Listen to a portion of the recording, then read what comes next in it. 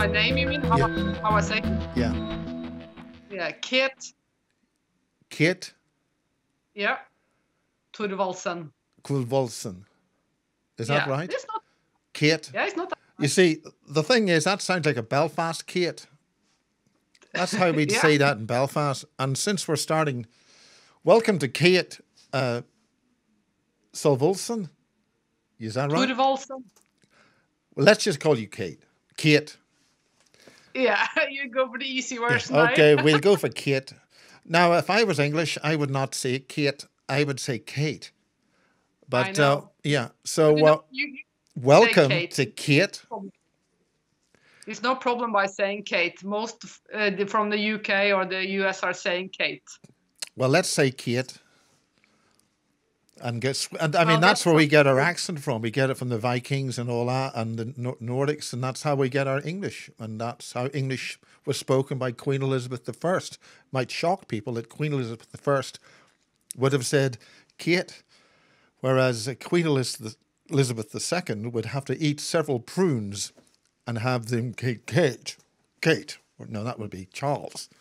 Anyway, bit of a comedy moment. Kate, where did it all start?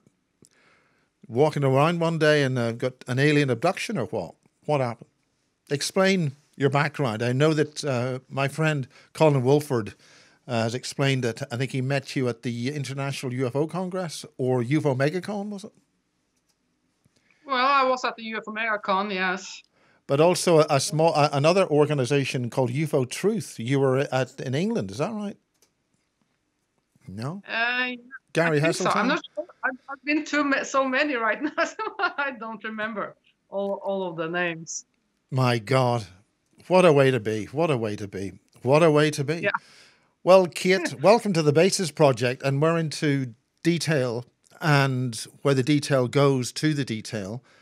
So explain where this whole story starts and who are you? I mean, you're obviously a very intelligent, articulate individual, and what happened? Well, if you are referring to my first close encounter, then I was just 2 years old. Wow. So yeah, it started very early. It's actually a quite cute, funny story because all of this happened very close up to Christmas, and I remember it so well because my mother, she has been taking me to the bedroom for the night and putting me into the crib. But I remember that I wasn't tired, so I was standing in the crib and I was looking around in this dark room and seeing the light coming from the moon and everything into the room. And then suddenly the wall on my left side became a little bit kind of blurry, and this little gray creature came out from this wall. He did not walk, but he was more like he was gliding over the floor until he was ending up in front of my crib. And he was just a little taller than me, not much. Remember that I was 3 years old and I was standing in a crib, and I think that 1 meter, 20 centimeters or something, perhaps he was something like that. And of course, since I was 3 years old, I will start blabbering and trying to, who are you? And blah, blah, blah, blah, blah. But then I understood very fast that he did not communicate with me with talking. So he was doing it through his mind, and yeah. So we were communicating in that way instead. I have to say, at 2 years old or 3 years old, is there any evidence of you having any kind of pre-birth or past life experience in this regard? I have a lot of past lives that I remember. Well, let's start with this one. And really, I mean, what kind of family were you born into, and what kind of talents do you have? Are you an industrial archaeologist or brain surgeon, or I mean, what talents do you think are there to attract them to you in that way? Well, back in those days, the feeling that he gave me was that he was there to see if I was okay. And that was a good feeling. And then he just left the same way that he came. And then he took off with another one inside of a craft that was hanging outside the window for a little bit and took off. Of the old sort of flying saucer type thing. Was it a flying saucer type thing? Yeah, it was something flying, yeah, because we were on the second floor. So this was no car, nothing like that at all. So, yeah. Well, since I was from a very, very early age, I have always been seeing. I always like to construct and build things. I was just 3, 4 years old when I was getting my first Lego. Normally, you're giving that small kids the big Legos, but I was getting this. The first spacecraft that they sent to the moon. I don't remember the name of it. Saturn That was V, or the lunar module, was it? Or the command the module? long one, The that looks Saturn like a V. rocket. Yeah, the Saturn V. Yeah, that was my first Lego. Wow. So, So you started with both feet on the ground then. yeah, you can say so. But over the years, well, when it comes to I have still been doing the building and construction, building houses and the interiors for 30 years. But I can also make a wedding dress and all things like that. So I'm what you can call multi-talented and do almost everything that I can think of. But when it comes to the things that I'm supposed to do, then it is actually cosmology, quantum physics, astrophysics, all of this that I'm working with now. This will be my next book. Now you've said next, so obviously you've got several. Well, I have another one. This is my first one. This is a hybrid story. That's my bio. And that would imply, have you discussed this with fine lady in the United States, Barbara Lamb? She published a book on hybrid. Yeah, I wasn't able to talk with her. I was supposed to do that when I was in Laughlin now in February, but she got sick. So, I'm sorry to hear that. I'm sorry to hear that she got sick. She's a big favorite here. Came here in Wiltshire. I'm here in Wiltshire, in the center of crop circle country, and she came here many, many times. But okay, where are you now? I mean, what part of Norway did all this happen? Well, my first experience was happened. I think it's around. It will be around 20 minutes from Oslo. Going west, it's on a place called Drammen. Okay. So I'm familiar with that part of Norway, Soon and Oslo and the airport and things around there. But is that not far from the airport? The airport east of Oslo. The airport is the other way. That's the east. Yeah. Okay. Yeah. It's the opposite direction.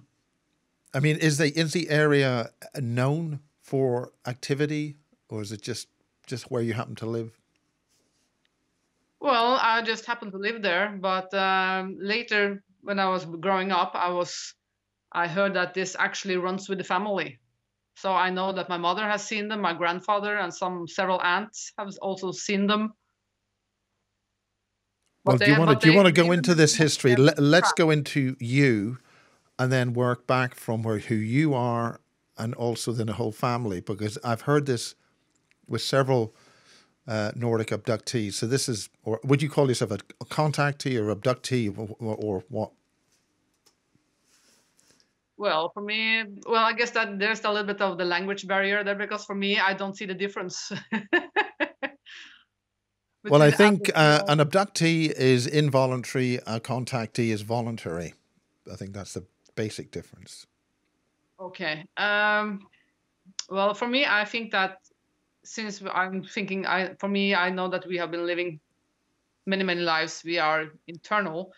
And I know that I also have been one of them in a past life. So I guess that's why they have been connecting with me in this life. Now, this is very interesting. I mean, this is very advanced. This is extremely interesting because it's much more engaging. So let's go into your past lives then. Do you want to discuss that? Yeah, we can talk about that. Which one of them you want to talk about? Well, you know which one started first or last. Do you want to go from reverse order or order of importance? It's entirely up to you. Well, I remember several lives, but the best life that I really remember a lot of, and that has also had a big impact in this life, is my Mongolian life. That's a little bit far from Norway. Absolutely. Big change. So, yeah, there was a cat there. Yeah, it's just gone up the stairs. Yeah. Did you see that? Very sneaky. Okay. Yeah, I saw that. Yeah, okay. Yeah. No, when I was growing up in this life, I actually had so many things that popped up that I felt the urge to do or figure out, or yeah, things like that. I was around 9, 10 years old when I had this fascination for Chinese art, for example. I never read about it. I just wanted to look at it and draw them and all of that. And when I was, let me see, around 11, then I started to draw fashion, and I always had this particular jacket with the skin fur around here, but I also had this kind of a belt with a material in front and the back, and I was drawing it and drawing it and drawing it, but they never become right until the day I put them together. And then it was actually the Mongolian suit. Right. And when I was a little bit older than that, then I was having this very incredibly urge that I needed. I was so desperately wanted an eagle or a hawk, but of course the eagle would be the first prize, kind of. But of course that's not allowed in Norway. So in my desperation, I got myself 2 pigeons. So you can wonder my mother's face when she was coming up and she heard this from the bedroom, and I changed my closet into the cage. Why were you not allowed? Is it a hawk? No, hawks, having hawks or eagles is not allowed in Norway to have that privately. Ah, okay. But And I can understand. okay, because they are, well, yeah. Yeah, so there was a lot of things like that, and there was also this very special song that I did not know the name of the song or what kind of song it was, but every time I heard it, I knew it was not Norwegian. Then I was all the way out there in the in the steppes, yeah, in the landscape, big landscapes. So there were so many things that I had this very, very special feeling for, but I did not know where they came from.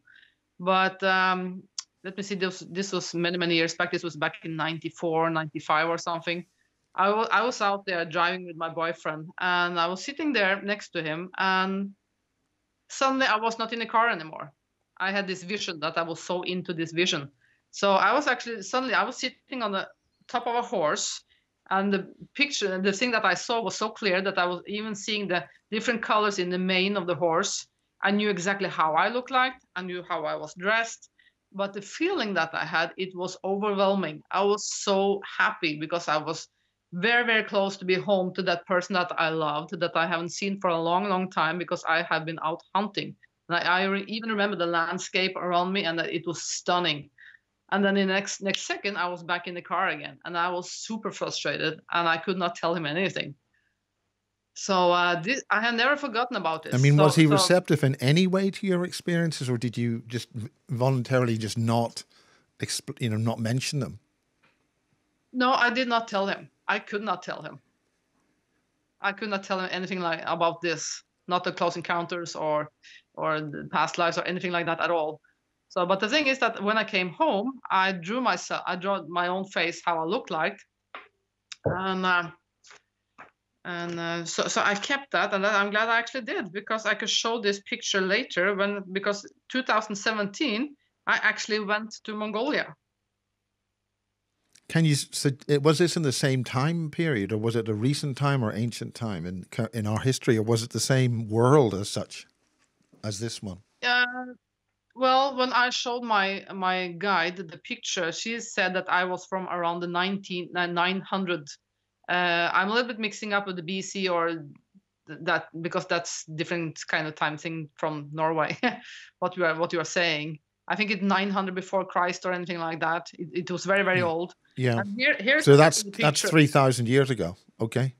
Yeah. So that's the picture. Wow.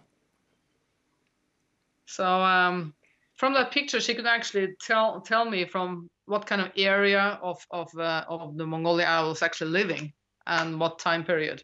So that was actually fascinating. And I also had a long discussion with her, and she could tell me that the things that I was talking about, her grandmother was trying to tell her about the things like that.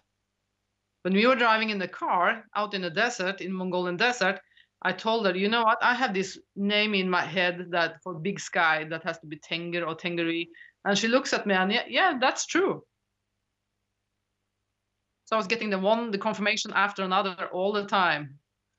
So this is this is intergenerational contact. Yeah.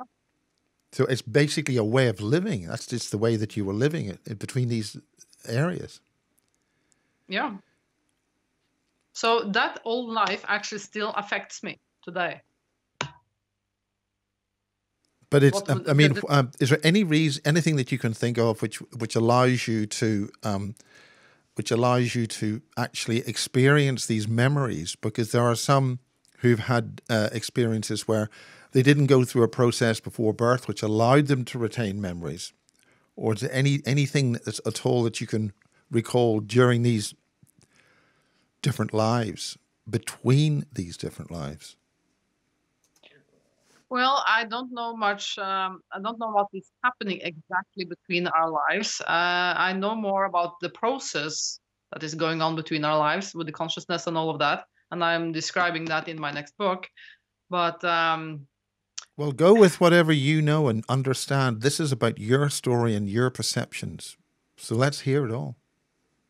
Well, how things are going on is that's a too big topic actually to start talking about, because right now there are actually several other topics that you need to understand first before you are even going there. So I guess you have to skip that part. let's not skip anything. Let's find out how you want to tell your account so people understand it in the way that you wish to tell it. It's entirely up to you. Yeah. No, so if I'm going back to the Mongolian thing again, for me, I think it's incredible how much past lives actually are coloring us for every life that we are having. But most people, they don't even know. You can have a phobia for things and you have no idea why you even have the phobia. Or you can a lot of things that you love so much, but why do you love it? Why do you have special desires? Or let's say that you love a language, you have a very easy to speak that and that language. You recognize yourself in the places you have never been before. Of course, that everything of all of this is coming from past lives. Now you say, of course. So why is it? I mean, you've got a tremendous ability to think clearly and lucidly about these things, and it doesn't. Whereas a lot of people, or most people, I would suggest, would be afraid, or they just don't remember, or whatever. Why is it? Why do you think? What makes you special to be able to do this, or have you been given a special gift for a particular reason? And again, let's get into these past lives and the other things you want to tell and understand. Well, why I am different in that way, I don't know. I can't actually tell. I think that perhaps it's I think that you actually have to be very self-conscious, of course skeptic, but also very analytic about how you're thinking about everything that you are experiencing. Yes, exactly. But also that you can put everything that you are experiencing into a bigger context. Yes, it's relative perspective of where you're perceiving and looking at things. Yeah. Okay, so we've got these past lives. We've had the one about Mongolia. Yeah. And then, of course, you've got the one here. But what about the other ones? What's actually what are these, bringing them together? And how do you wish to bring this together so you can? I mean, we got as long as you want to say this. So let's hear it. Well, when it comes to my other lives, I guess that they are much more violent. Violent. In past lives, you have been the victorious, but you have also been the victim. So I think that even to remember that, it also makes you look at life in a different perspective, because I think that we shall not judge, for example, when we are seeing other people. Okay. We are supposed to love the contrast, as you're calling it. Let's say that this life you have to have all the bad things to make the contrast, because if you don't have the contrast, you will not learn. So it's like if you're never experiencing bad stuff, you will never experiencing happiness. And to experience happiness in the context of happiness, you've got to experience unhappiness. I mean, it Yeah. looks as if you've been given a full range of things to experience, so you can get a wider understanding from a different perspective of what's Yes. actually happening. Yeah. And when you are the more and more you are actually getting aware of this, and when you know that every one of us, we are functioning like a radio antenna. um, so what we are, I guess a lot of people have heard about the law of attraction, and it's very, you can actually prove a lot of this law of attraction into the physics world, that what we are sending out, you are getting back. But most of the time, when we are experiencing things that are happening around us, then we are taking it so into ourselves, and we are just focusing on the things that, for example, are wronged to us, instead of thinking that, okay, well, I see the contrast, I don't want that, but that makes me know what I do want in the opposite direction, and then start focusing on that instead. Because when we do the things that we are focusing on, that is what will be happening. That what will, yeah, we are like creators. Well, exactly. We create, we manifest. So can you describe in any more detail your past lives, and then sort of give a more description to what those experiences were, if it's not painful for you to do so? No, it's not. Well, I can tell a little bit more from the Mongolian one. Well, when I was there with this guide, we were also into this kind of theater, and suddenly there was these two women there singing, and of course they were singing this song that I really love, and it's called Long Song, Mongolian Long Song. And I told my guide that how I felt every time I heard this kind of song, and she said, "Well, that is what it means. You are out there in the big fields when you are. That's what the songs are all about." And but the most funny thing for me, and the best compliment ever, I got on a horse ride. Because in the old days here in Norway, 10 years back, I had 4 horses. And I also have been riding a lot for other people too. And they have always been complaining about my style of riding, because I'm not sitting like this and click, click, click, click when you're riding. Or even if you're doing the Western kind of riding, it was not right either then. So they were always So complaining on me. you were almost a bit like like a guy in a Western Wild West or something. Just sort of. No, I wasn't at all. I did not do the Western riding either. They were complaining there too.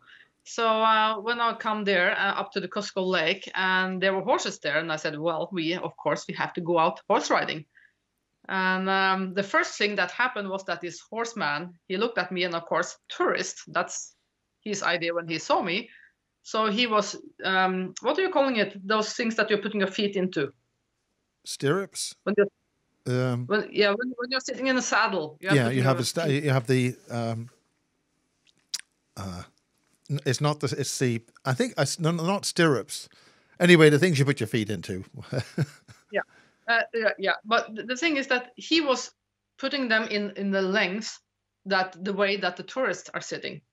And I knew it when I saw him do it. And I thought, nope, you're not going to do that. You are going to put them in the length of the Mongolian way. And he was just looking at me. I guess he haven't had that question before.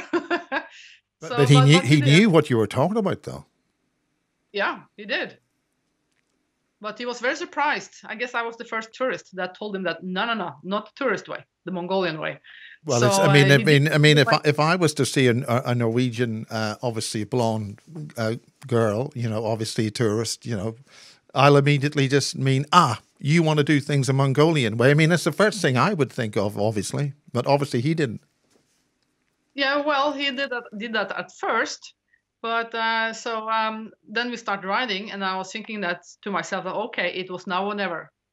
Just let the old inner Mongolian just get free flow and just, yeah.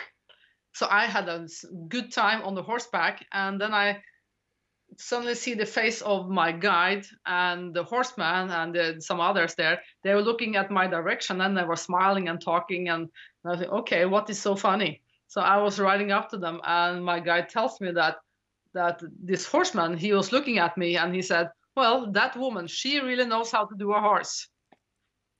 So that was the best compliment ever. So finally, someone who no, recognized my kind of no argument writing. there then. So this is wonderful, but this means you've got that memory. You've got that memory of that life immediately for recall. That's a wonderful thing to be able to have. And what about the other lives? Or anything more from Mongolia? Well, right now it just popped out of my head, but it was just an incredible feeling to be home, be back. But of course, I was very, very sad also when we came out there in the desert, because the person that I was supposed to go home to in that vision that I had, that person was not there anymore. I was several thousand years too late. So Yeah, that was very. But you had that ability to record, to remember it though. Was it something you could really feel and experience? Yeah, but it was very, very strong feeling. Very, very strong. Absolutely. How do you feel that was happening? I mean, do you think you were actually re-accessing that real life at the time? It wasn't a memory. You were actually joining with that other person who was you in that other world, no? No, I think it for me it's just a memory, because everything that we are thinking is out there. Explain that concept. If you wish. It's like it's like the consciousness. Everything that we are thinking are staying out there in the matrix, and that's why how we are. Since it's not just one of us, but since there are so many of us, and all of us have been an antenna, and everyone is thinking and sending out things, wishes or bad things or good things or whatever, we are creating all kind of stuff, and everything that we are thinking is out there. Well, out there is wrong too, because we are inside of the everything. Because let's put it that in another way. A lot of time I hear science people saying that if you're going down to the atoms and the electrons, there's a lot of empty space in there. And I said, you know what? It does not exist empty space. Because let's say if you take all that space that they are saying that are empty, and you're putting the consciousness in there, all the information that are in the consciousness, then you can see that we are like walking, talking holograms that are going through all of this kind of information all the time. We are walking, talking information. Now, this is very important. Just for the record, we are recording this in the climate of the lockdown due to the so-called coronavirus. And one of the key things that's happening right now is we're all being made very afraid and imprisoned and confined. Do you have any views on that, just while we're in this modality of fear and everybody in our entire planet practically is locked down and confined? Do you think there's something else involved there? Well, for me, I all the time have been just thinking about this laboratory and perhaps an unfaithful servant that has been trying to sell stuff or whatever. For me, I'm not going into that kind of discussion that much. The virus is out there, and hopefully, and it will not happen again. But in the future, I know it will be happening again, because our consciousness, again, we are sending out, we are focusing on so much of this stuff that we don't want. So we are now actually creating more of it in the long run. Well, that's the point. Do you think our consciousness is being manipulated to create this? Somebody is making us make our own this event. No? No, we are our own creators. We don't need others to trying to get in and trying to manipulate. Well, that's the point. No. We've got others who are maybe manipulating us, making us think that there's nobody else there. I call it the 13th terminal in a 12-terminal network. The 12 computers don't realize there's a 13th and giving them rogue data. That's my personal perspective, but I don't want to have too much more discussion on this. But I mean, do you think that our consciousness can be manipulated against us, so we actually damage ourselves in this regard?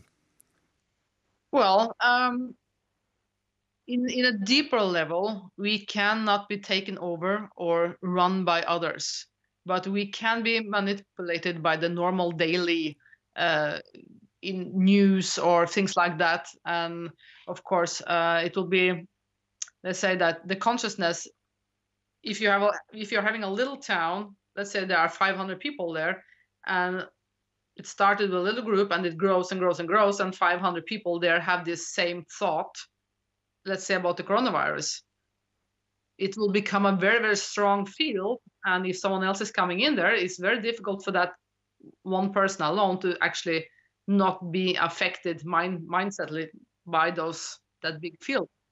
Exactly. So of course, so you can have that too. So that's why you can also say that when I guess most people have heard about when they are doing these huge meditations. Yes, and I'm very, very concerned about that because I think that's not something we want to have happening. But tell us more. Well, a lot of times when they are doing these very big meditations, they can actually measure that field around the world or on the entire globe. I've seen, Harvard University, I think, has done work on this. There is a measurable effect. Yeah, but the thing is, when you say that you don't like it, for me, I think that, well, a big meditation like that is good if you are doing it in the right way. Because if you're doing a meditation and you are focusing on the bad stuff, then you're just making this big field and you are creating more of it. Exactly. You could not have described it any better than that. You have to focus on what you want and not what you do not want. So that's where the contrast is coming in. Yes. Yeah, absolutely. So where do you feel, just concentrating on your past lives and things, do you want to describe more of that and bring it through? Well, I think that if you taking a deeper look at ourselves, as I said, that what are you afraid of, what you long for, what you like, what you love, all kind of things like that. Then you can find out more about who you actually are, because the life you are having now, you are the sum of previous lives. So most people are just thinking that, okay, we are born and then we will die, and everything that are happening to us, that's this life, this is all who we are, but it's not. So that's a big change if you can look at yourself in a much, much bigger perspective than just this tiny little bit. Because if you just look at this little piece that this life are, then there will be a lot of things that will not give any kind of meaning. Well, I think this is the problem. I mean, we've had a lot of coercive thought or collective mind viruses or religions or belief systems imposed on us for the last 1800 years. A long time, and that's what's being imposed now. But how do you think that we could break free of this? As such. Well, the first thing you have to do is to stop following the mainstream. Not believe that what everyone else is telling you, even if it's the news or conspiracy stuff or whatever it is. Most people are just hearing some rumor or hearing something or reading something, and then they are thinking, okay, that's true, instead of actually feeling inward and inside themselves. Because if they start listening to themselves, they will actually, after a little while, because everything takes practice, then your body or your inner feeling will tell you this is right, this is wrong.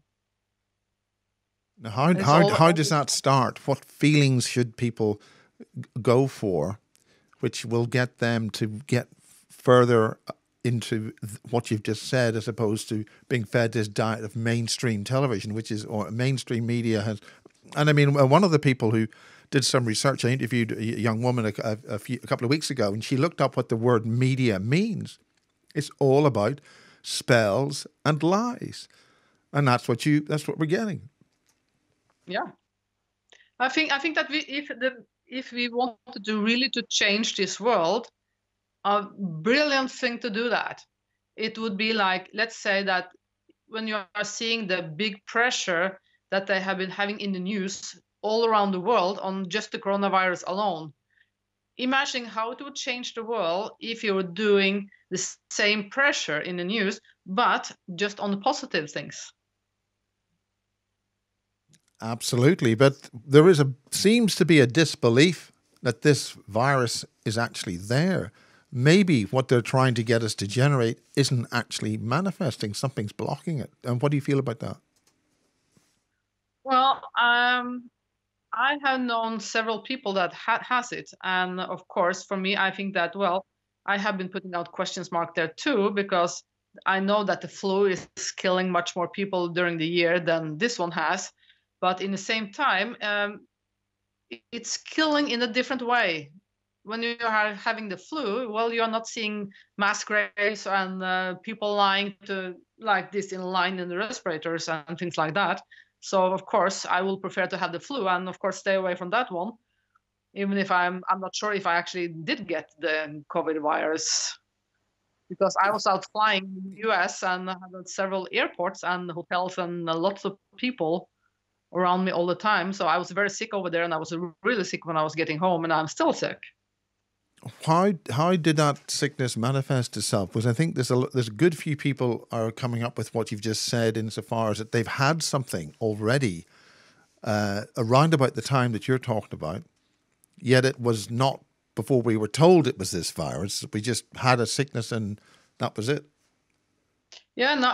When I was flying from Heathrow to the US to LA, the person next to me, she was a lovely woman from northern Italy, And and most people know how bad it is in northern Italy. how bad is it? How bad was she? And did you get it from her, or did you have it already, or was it something else you No, had? no, I don't know. I don't know, but it has been different from a normal flu. I mean, this is the So trouble. I mean, if you walked into hospital and you just lost a leg and a head or something, and you dropped down dead because because you lost a leg and a head, it would be attributed to COVID virus. This is the problem. We're having all this phrase, related causes, but not the actual disease itself, or do you call it the virus itself? There seems to be a problem here.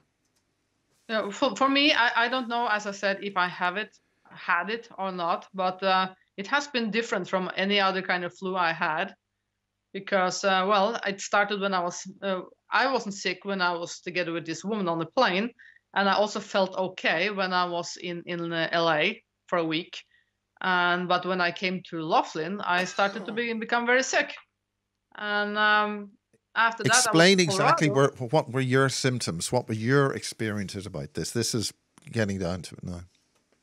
Well, it started with a sore throat and headache and the typical normal flu kind of symptoms and a lot of fever.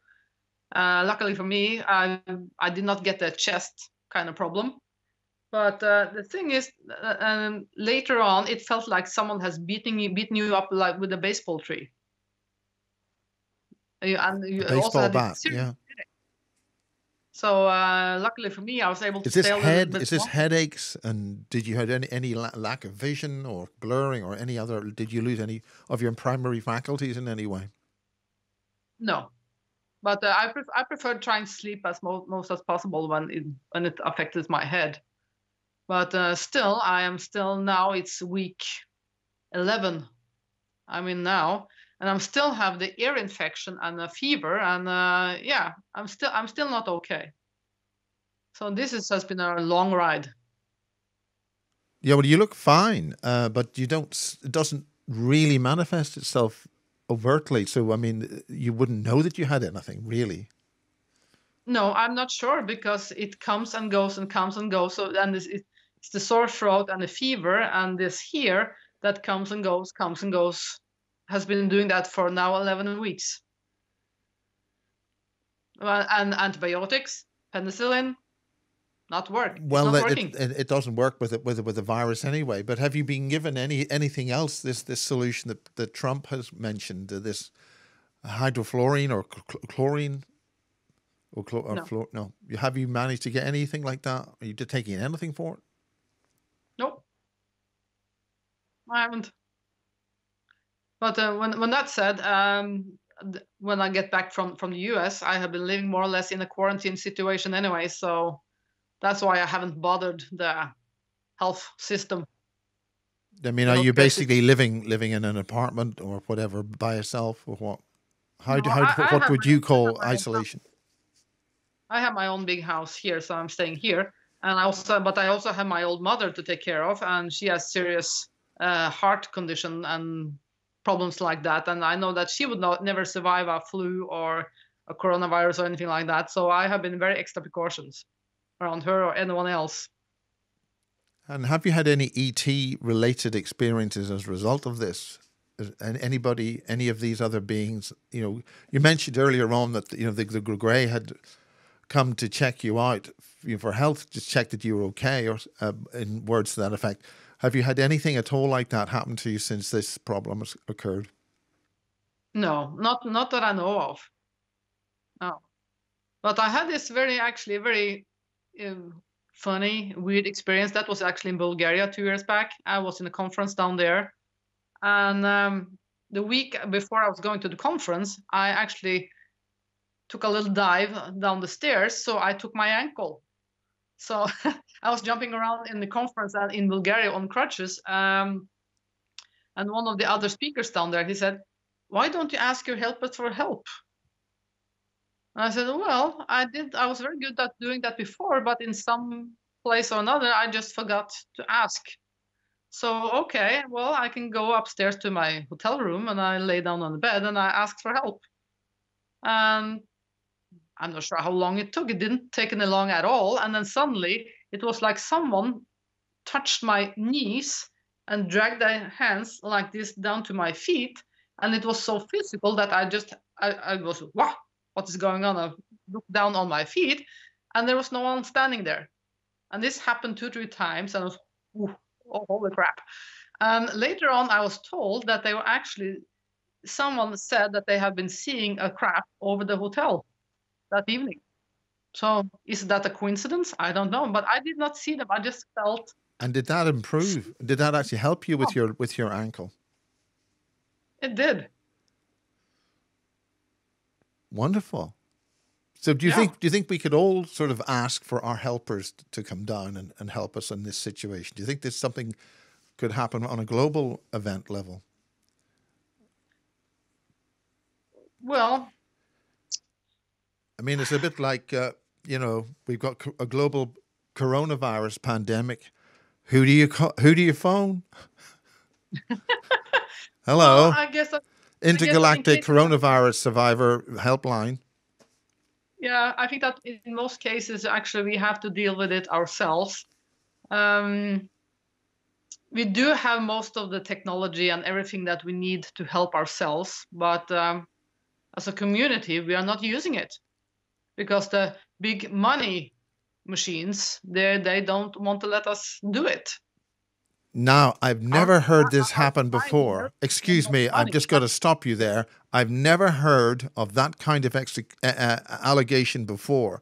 So I would need to be very stern about this, he said in a sarcastic accent, that I'm shocked that somebody would say a thing like that. Boo-hoo to that.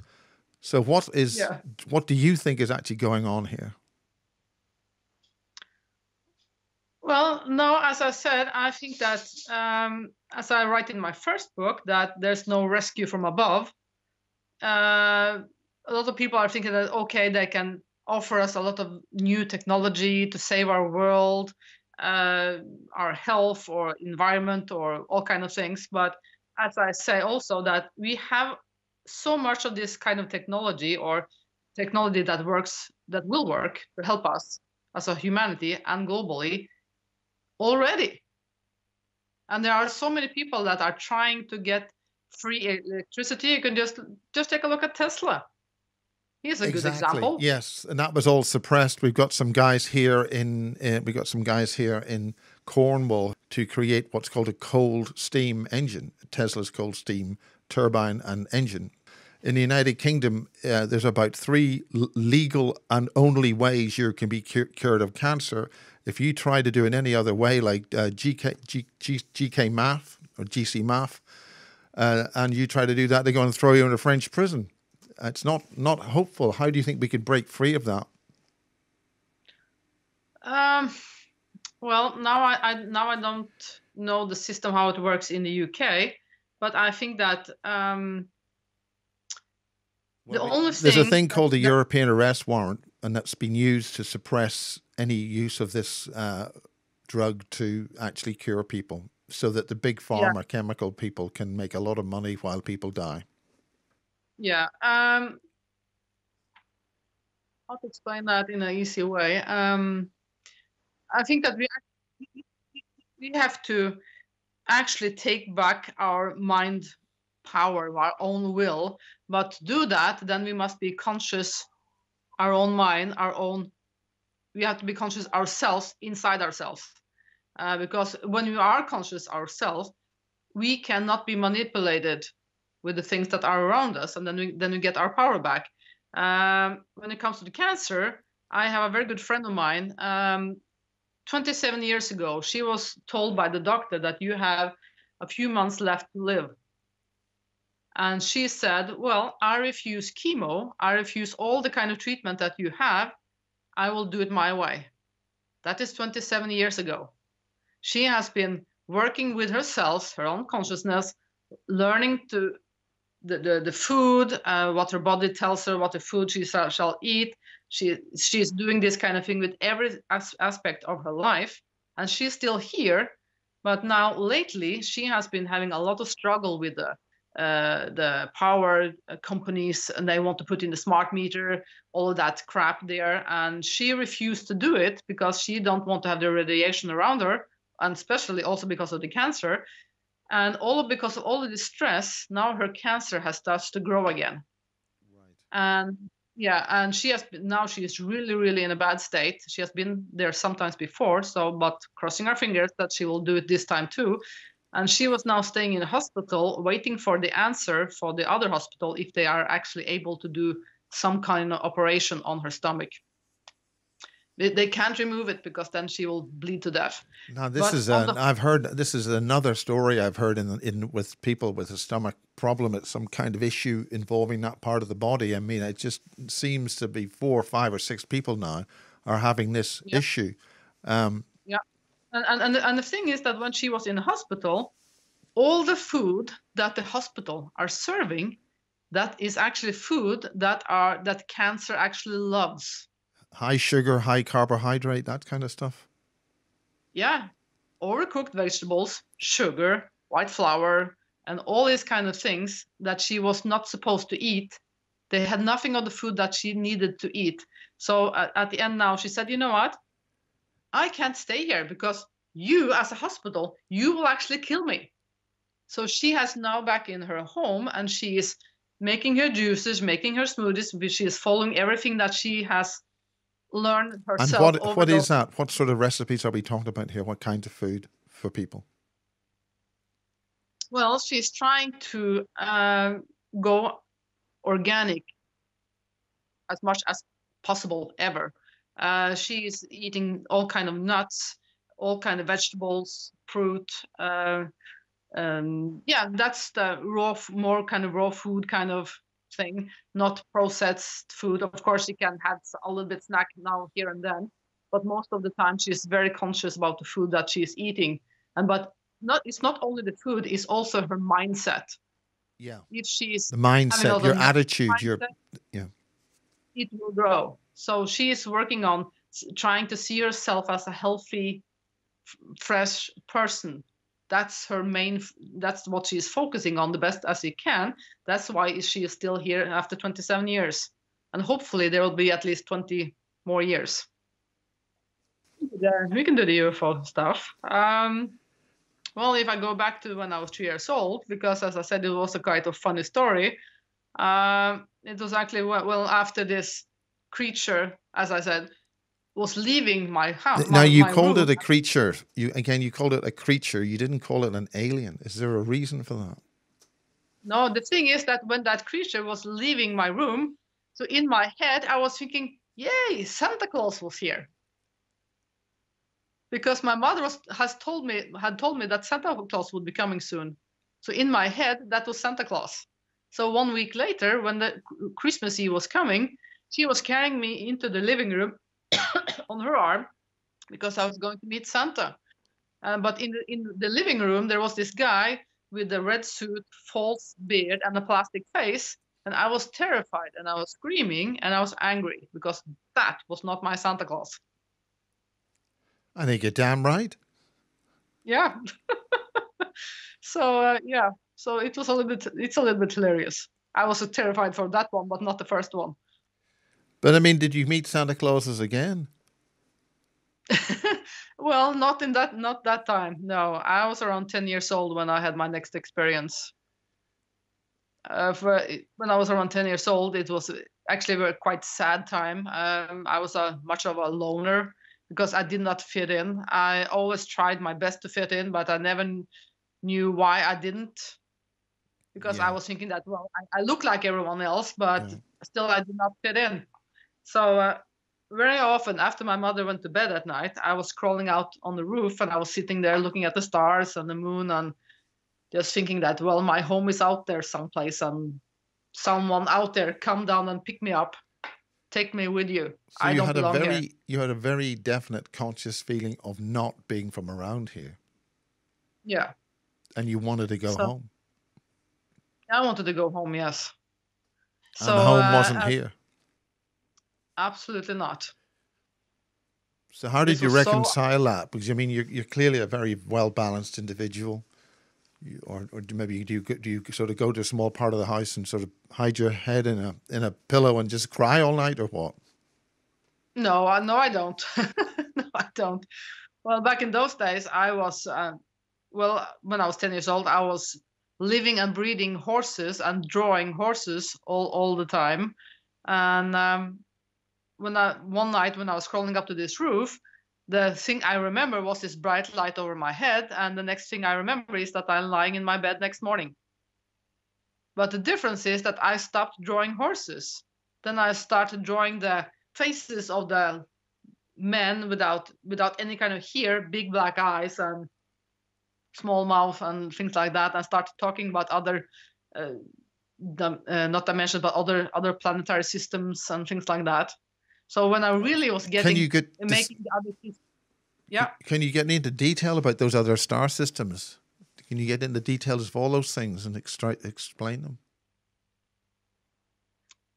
Well, now you're asking a big topic again. For me, I don't remember exactly all the things that I was saying back in those days. And these days, when I'm writing this book, I'm not that interested in our local neighborhood, what things that are around here. I'm more talking about how everything works and how it sticks together. But back in those days, I was talking about other planetary systems and life forms and things like that. So when I really was making them a big excuse to bully me, they actually stopped. So I think that perhaps they were thinking that... Who's they? They were the other kids in school or the people that were living around the area. Is that peer pressure, or was there a conscious decision or effect to actually do that to you, to cause problems for you? Well, I'm almost using the term gang stalking. Like, was there some kind of collective, definite thing? Yeah, they were gangs. They were absolutely gangs. They could be up to 12, 15 kids standing outside the house and screaming or yelling all kind of bad stuff. Such as? So, yeah. Well, you're stupid, ugly, weird, all kind of things. And that's a big deal for growing up kids. Yeah, it is. But in the same time, it learned me a lot. I mean, you were able to get through this, obviously. What got you through this? Well, I think that when you are experiencing things that are different from most other people, you can do two things. You can bury everything with yourself, or you can start talking about it. And of course, in the beginning, when I did start talking about it, and I met people that were skeptics, then I tried my best to explain in all kind of ways to make them understand all of this. Now I don't bother to do that anymore. Even when I do my lectures all around the world, I said, you know what? I know there are skeptics there, but you know what? I don't care. I'm here to tell my story. That's final. I don't believe. I know, and that's a big difference. Well, tell your story is so important. Telling your story is so important. So let's really get into it. Let's Katie here. Let's Kate. It's Kate. Kate. Kate. Okay, Kate. Let's get on with you telling your story here. Then, like, I'd prefer that a lot more than just what you've been saying, because I want to hear all your story about how Kate became Kate. My God. Now you're almost Irish. Yeah, well, I think that the strongest kind of close encounters that I had was actually in Ghoul Mountain. I was supposed to stay there. This is back in 1998, 97. I'm messing up the years sometimes. I was supposed to stay there for 2 months working on my book. I stayed there for 1 week. I had no car and almost no telephone connections either, so and battery connections, so it was bad. But I really loved it to stay up there. It was so alone. It was so quiet that you can hear the quietness. Absolutely beautiful. What do you mean by hear the quietness? When the room or the place are so quiet that you can hear the quietness. You just have to experience it. You can't describe it. There's a difference between quiet and silent? Was there some other thing there that you were experiencing other than the silence? I'm not sure what you mean, but it was very, very silent. It's just beautiful. But the thing is that I'm referring to a thing called the silence, where it is too quiet. You're missing other thoughts, other input. There's a difference. I'm just wondering if it was actually you were in that area, you were maybe somewhere else. Well, it wasn't in my mind. It was the surroundings that was quiet. Sometimes if you have been very stressed or working too much or anything like that, then sometimes it feel like the best peace in the world to get some place where it's so quiet. There's no cars, no planes, no TV, nothing. And even the nature, because of the winter, it was quiet. It was just wonderful.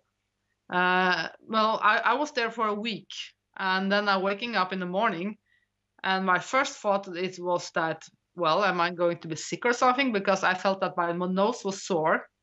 But then I'm looking myself in the mirror, and I'm seeing this gray-greenish kind of dry liquid from my nose and from my eyes.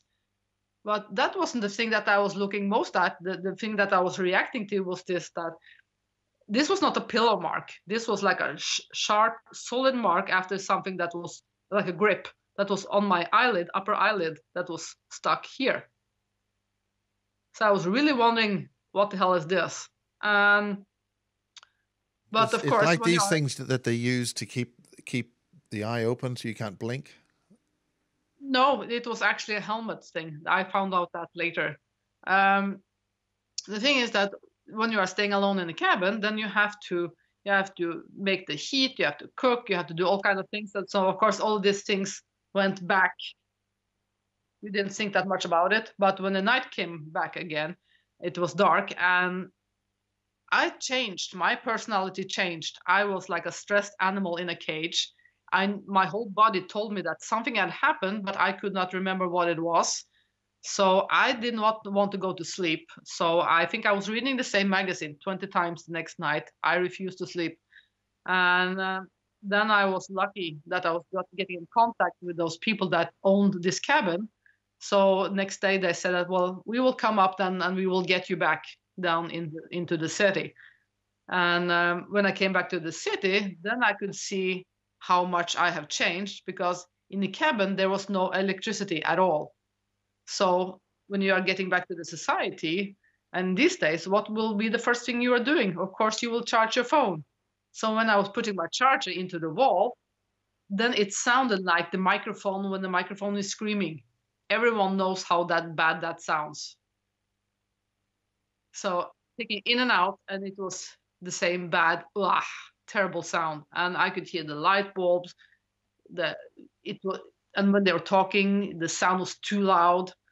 It was terrible. So I changed a lot. And my boyfriend, he came and picked me up, driving me back to where we were living. And back in those days, he had bought this kind of perfume to me that I used to please him, not to please myself, because I lost my sense of smell when I was 10 years old, when I had my second encounter. But now I suddenly get my smell back. So I remember I took the perfume on, went out to his office just to turn around and get inside again to just wash it off because it was just too much. So yeah, I was still, for many, many months, I was still putting stuff into my ears to get the sound of people down to the normal level. And even now, back in 2016, when I was coming to the UK and I was staying over there with friends, the first thing I was asking about, do you have a clock in the bedroom? And he said, no, don't you worry, because it's an electrical clock. I said, nah, it's not good. So we had to turn it all off.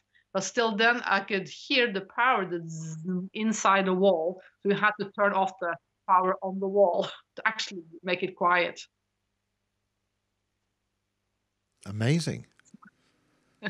So yeah, I have a very good hearing. And you have that to this day?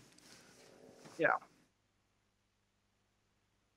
So continue with what sort of experiences you've had and what sort of enhancements. Did you think those were enhancements, or do you think that was just a natural thing that happened when you were in such isolation and quietness? And have you heard that before or since? No, the thing is that afterwards, when I came back home, my boyfriend at that time, he was the leader of the UFO Norway, and he could see the big changes in me. So through UFO Norway, we contacted a guy that a hypnotist in Oslo that they were normally using in cases like that. So we went in there, and during the hypnosis, it came. Then I could recognize that what happened. So what happened was that I was in the cabin. I was going to the bed for the night, and then suddenly there was this bright light in my bedroom, and there was not this smaller Grace. It was one of the taller Grace, but he was shining. It was like he was glowing big time. And I was following him into the living room, and there I was like I was floating in the air, and had 3 of the smaller Grays around me. And then they were putting this kind of a helmet on my head. So there was this grip coming from. So, and I guess that they had this solid grip because they wanted this helmet to be really still. Because during this, that I was remembering, I remember this looks like this, like arms on the helmet that was coming in front of my face with like a fork kind of things that was supposed to go up in through my nose. Until the day today, and even from a very young age, I hate someone touching my nose. Ugh. I can look at a heart surgery, eat pizza, but don't ask me to look at a surgery on the nose. I can't deal with it. And even they were also having these needles that was supposed to go into my ears. So the whole scenario, it looks like a bad horror movie from the 70s. But still, I know that they were that's getting bad. The 70s, that's dreadful. Yeah. But I still know that they did not do this to harm me in any way. They did this to help me in some other kind of way. So, and the funny thing is that from this story here, a few years later, a friend of mine, Sid Goldberg from US, he was working with a lot of different cases with implants. And he asked me, why don't you buy one of those small magnets and try to stick it? I had this triangle-shaped thing on my neck. Okay. So he said, why don't you buy one of those and stick it on there to see if it will stick? And of course, over the years, I have been joking a lot. Perhaps I have implants, perhaps I don't. But so, well, this time I bought the magnets, and of course, were these fridge magnets? Were the molybdenum ones? You know, the silver. The neodymium, yeah. Yeah. I have this. I'm glad I can say it just as well as she can. Okay. So, Katie. well, I bought Kate. the one. Yeah, I bought them. So of course, going from joking about it till it actually you're putting them on and they actually sticks is a big wow. Yeah, I have to say that we had a case in the Bases Project, guy called Matt Todd, and he had a number, I think about 5 things were shot into him. But he raided a base and got a lot of people out, and he can actually stick these magnets just below the stomach area. Okay. Yeah. No. So and a friend of mine, he said that, you know what, since your nose has been closed for all these years, why don't you try to stick it on your nose too to see if it sticks? And it was sticking there too. So you had so you had a magnet on your nose, as you no? Well, now I have some makeup on, but so the thing is that if you're going to test this on yourself, you should try to make your body temperature as neutral as possible. No makeup, no sweaty, nothing like that. And then you must be very careful when you're taking them over, because if they are just a half centimeters off, they will fall off. But here, if I put it here, then you will see I can do this and it will not fall off. I mean, have you had any radio frequency scans or X-rays or MRI scans which would indicate anything? Who did you talk to in the States about this? What? Who I talked to with? In the United States about this, in terms of implant detection? Sid Goldberg. Right. Yeah. So as you can see now, it will not fall off either here. But if let's say I take it here, you will see it will fall off. It will not stick.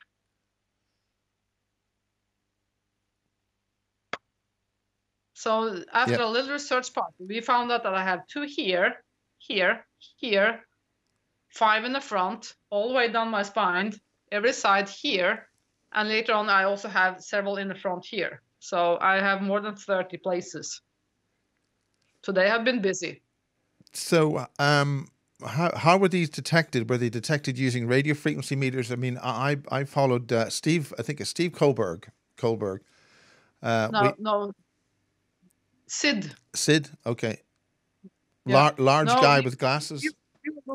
You were using this one very slowly all over the body. Okay. Yeah. So And do you transmit any frequencies, any magnetic or electric or electromagnetic signals of any kind? Do they sort of come out of you in various places? I don't know. I haven't tried that one yet. I haven't tried that kind of examining yet. Did you know, or were you able to talk to a Dr. Lear in the United States who did alien implant extraction? No. Gruesome. No. No. He passed on. He passed on some time ago. Yeah. Yeah, he did. So no, I haven't been able to talk with him. So now, in Norway, when did things change that you can actually come out and actually talk about this? Because it's meant to be quite, it's not until quite recently, I understand. What happened that allowed you to even speak about this, write a book, and be seen in daylight talking about things like this? Well, I actually had my first talk about this back in 98. In Norway? Oh, in the UK? No, okay. In the UK, in the Bufora conference. Bufora. Yeah, I used to be a member of that. I used to be a regional investigations coordinator for Northern Ireland in that. But now that's sort of faded by the ways. But in Bufora, in when, 1998? Yeah, that was my first conference abroad. But how did they know about it? Was your book out by then? I was going over there also with Odd Gunnar Rød from the UFO Norway. So I was also called in as a speaker. So yeah, also together with Daryl Sims. So yeah, but I also did several talks here in Norway before that happened. But now but in 2000 and then I got my son. So then I kept it quiet down here in Norway, because for me, I had no problem to deal with this stuff, but I did not want him to be bullied in school because of this, from people that don't understand these things. So, but now he has moved out from the house, so then I can do it again.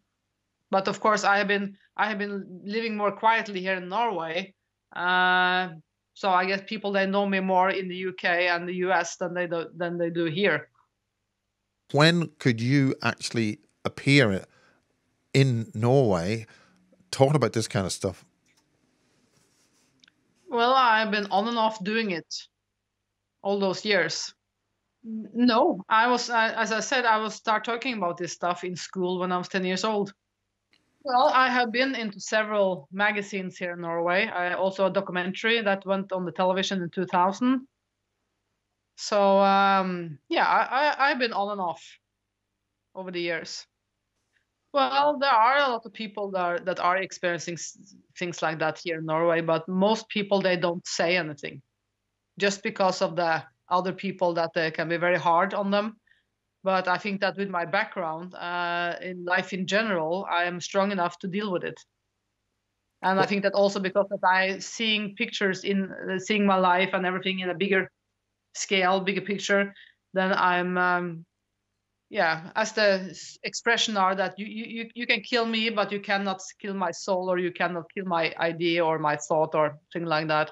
So, and I also think that when you know who you are, then you will not be that easily to be pushed aside or pushed over. Exactly. What about the rest of your family? What about acceptance there, and how have you dealt with that? Well, my mother, she has also seen them, so for her that's not a problem. That's a big deal. Does that help? Did that help you ground as such?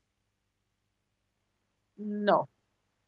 So it was not part of the healing. That it wasn't something you just got on with it. It's just something that happened. You're getting on with it, and you're just living your life and getting on with things. Yeah. For me, I'm actually not interested in the UFO topics.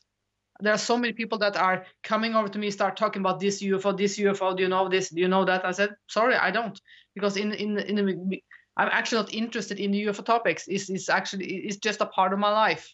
It's the part of who I am. The UFO group before was highly critical, criticized for keeping the lid on things, and ultimately all the research was just lost. It's been a great setback in the UK to have organizations like that who, having after so long been exposed to so much, really put the lid on it. But you've been dealing with the Norwegian UFO group. How are they dealing with it? What's happening with them, and what's happening in Norway and the other Nordic countries? Well, before there were two UFO groups in Norway. One of them was a little bit more they were trying to be a little bit more skeptics, a little bit more on the science side. The other one nuts was and bolts, as we say.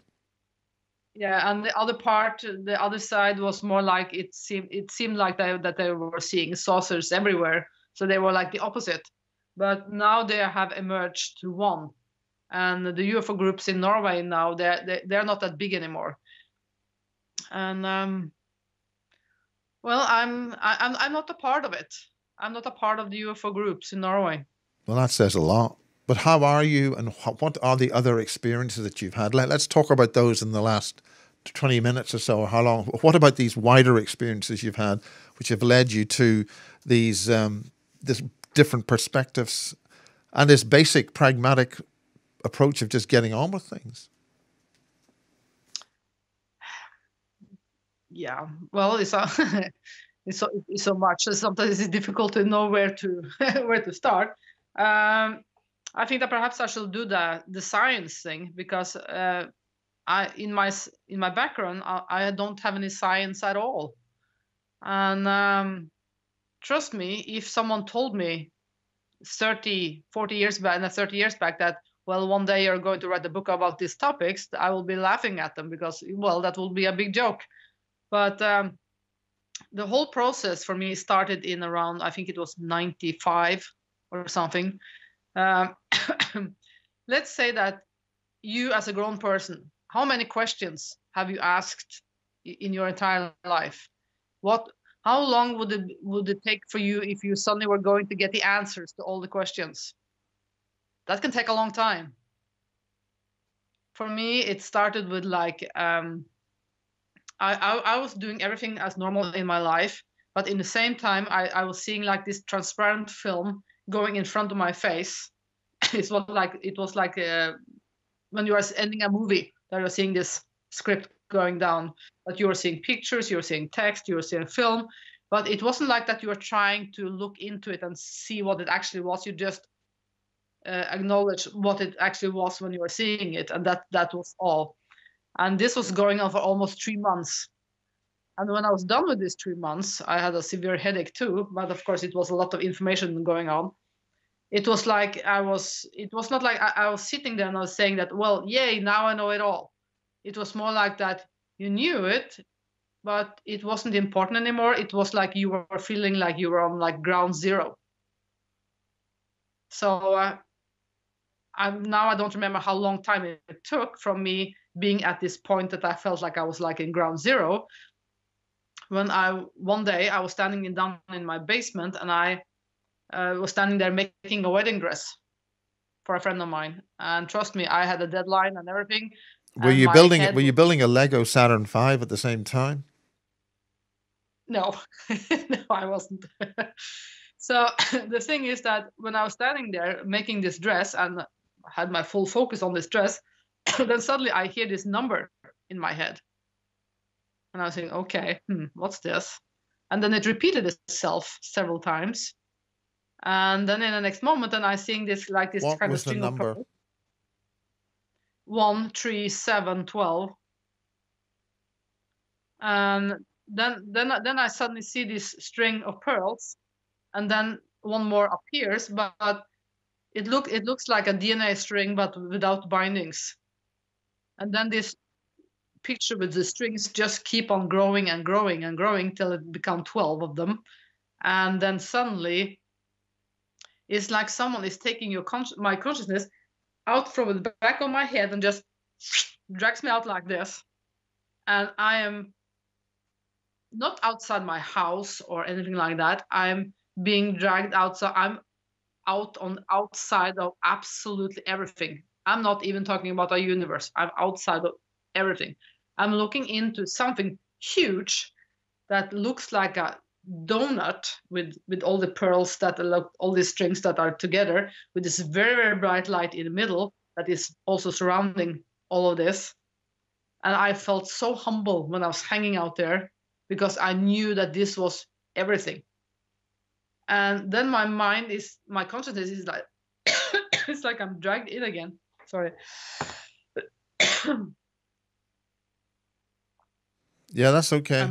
Yeah, get on with it. Yeah. I'm dragged in again, and then going into one of the spheres. And then I'm seeing something that looks like an atom and an electron, but it isn't. It's actually how the multiverses were built up. And then I'm following the process of one of these that looks like the electron and what is happening, and then from the Big Bang, and then I'm actually following the whole process afterwards, and all the way going back through the systems, and then I'm finally, after a little while, then I'm going back to then I can actually recognize our own planetary system, and then whoops, I'm back in the basement. It's a little bit like Jodie Foster, no? The Jodie Foster movie? You think about the contact? Yeah. Well, yeah. I mean, that's amazing. That really is fantastic what you've described. Yeah, for me, that thing there changed my life. Because everything, so for me, I learned that the thing that I was shown, they showed me the whole engine first, and afterwards, then they are giving me the downloads here and there about how different kind of parts of it works. And the last thing that I have been dealing with now is that I've been going from the big picture to the smallest picture ever. So I'm now dealing with the neutral building blocks and how we as humans and how quarks and how we are moving through everything, and how the consciousness and all of it is, how all of this is working together. That is what I'm describing in my book. So I'm doing the whole picture. And your book is, and your new book is? Well, that one is called The Creation, where physics and the consciousness meet. That's what it's called, and hopefully, There's been I'm a not lot of sure. there's been a lot of talk about that, bringing physics to consciousness, and I mean Schrodinger's cat is an earlier one, but this is it's a fantastic book. Yeah, here I will actually describe how everything is working together and even how it looks like together. But the thing is that I'm struggling with now is that there are several pictures that I have to make, and I'm trying to make them in 3D, and so it stops a little bit there because I don't know 3D yet. But and I don't have the money to pay anyone that are good at 3D programs. So I guess that Let's make a shout out right now. What do you want? Maybe there's somebody out there who can help you produce this concept together. And if they want to contact you, how do they contact you? well, they can contact me on my email if they go through my homepage, www.katethorvaldsen.com. Then can send me a message there. So and there's a lot of pictures. And you're on Facebook as well. Yeah, I'm also on Facebook. Yeah. Do you want to go through some of the visualizations that you've got on your website? Or do we want to leave we can leave that for another part later? Yeah, I think that we shall do that for another part later. Well, I think it is absolutely fascinating what you've been able to describe. We're only just we're just touching the surface of clearly an amazing series of experiences and lifetimes with a great deal of wisdom and forethought and concentration. This is... Yeah, so for me, I think that when I'm saying that my helpers are helping me, for me, I'm thinking that perhaps they are helping me to be able to connect with the matrix so much easier. Because for me, I don't need to put myself into any kind of state or anything like that to get stuff. But the problem for me now that after I was getting to the so-called ground zero, I don't have any questions anymore. So for me, the best thing for me is actually to work with science people if they are having questions, things that they are struggling with. And they can ask me, but of course they have to talk with me without the formulas, but they have to explain what they are doing. And for me, it's not like... What kind of science people are we talking about here? Well, what's sort of the thing that you would like to appeal to? Just names? Do you have any names, ideas, research areas in physics? Quantum physics, everything. Because I'm covering it all. Even out of this thing that I'm dealing with here, I can even explain time. Well, for me, I know there's a big hierarchy when it comes to topics and when the professors and all of that and all the school years with school and all of that. I have no school background at all, but I know also that those few times I have been showing some of my stuff, they have been calling from the university and also they have other science people have wanted to work with me too, and just because of the little tiny bit I'm showing. So for me, I'm not hunting them down. I'm just showing my stuff now and then, and they are actually coming after me instead. So for me, I think that's great.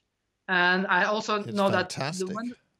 and I also know that when my book will be done, I will actually send a copy of my book to several universities all over the globe.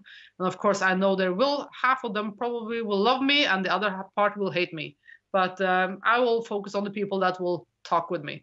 Have you heard of the electric universe physicists who look at things in quite a different way? They don't really talk about gravity. They talk about the electric field dominance effects in physics and a completely different thing. There's another guy called Nassim Haramein. Have you heard of him? Yeah, and what do you think of those?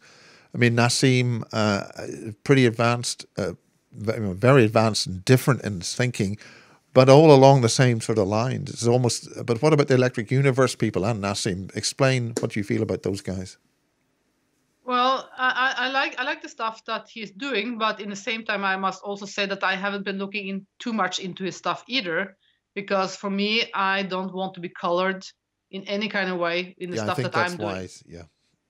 And also, I have also been talking with other people that are in cosmology and different kind of things, and sometimes they're trying to make me go to change my mind about certain topics, and change it and things like that. And then I'm trying to explain to them that, you know what, I can't change anything because this is not my stuff.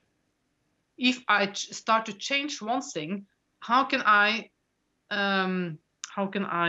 trust everything else that I'm getting?